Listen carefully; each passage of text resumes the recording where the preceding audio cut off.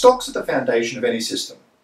They are what you can see, feel, count or measure, but they do not have to be physical. In a computer program, we often represent stocks as variables, a representation of something that can change and be changed as the computer program runs.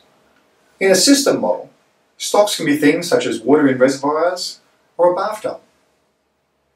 It could be money, air quality, animal populations, or human populations. They can also include immaterial things, such as confidence, fear, patience, or hope, as long as they can be measured and change. This change can result in the stock increasing, decreasing, or oscillating up and down. Changes in stock over time is through the action of a flow within a system. For example, in a bathtub, we have an inflow through a faucet and an outflow through a drain. If the flow in is greater than the flow out, the stock will increase. If less, then the stock of water in the tub will decrease. In an example of a piggy bank, for younger students, predictions can be made of what will occur with different inflow and outflow of coins, graphing these and developing an understanding of their piggy bank as a simple banking system. Stock and flow can also be used to understand many systems, including those in stories such as the waterhole, with students identifying and then graphing what is occurring, and then building a stock flow model to represent and better understand what is occurring over time. Once we have identified stock and flows, we can identify the loops formed when changes in stock affect the flow in and out of the same stock.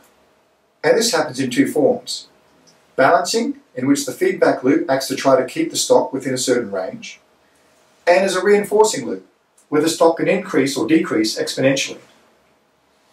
In this example, the more the population stock increases, the greater the births, and the greater the subsequent increase in population stock, a reinforcing loop. But the death rate acts as a balancing loop. The greater the population, there is also an increase in deaths. But as this decreases the population stock, it acts to regulate the flow of deaths.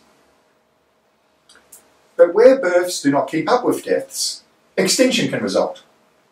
However, the mammoth example is a very simple model and does not provide sufficient complexity to truly understand the systems involved. In this example of endangered cheetahs, we introduce other elements and systems to a point where we can draw conclusions as to why certain processes may be occurring.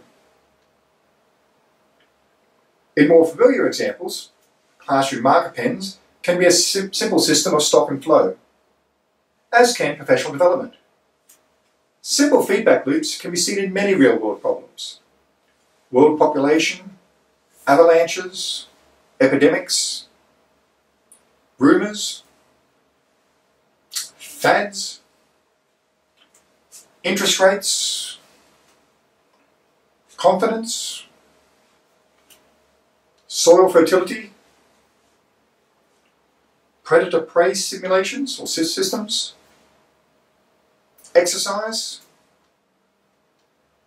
supply and demand, fire management, or the cruise control systems in our cars. As students explore their X problem and the data available on their problem from their environmental scan and trend analysis, they should be looking to where such data changes over time. This can usually be then modelled as stock and flow feedback or causal loops, and used then to better understand the underlying forces at work in the systems they are exploring.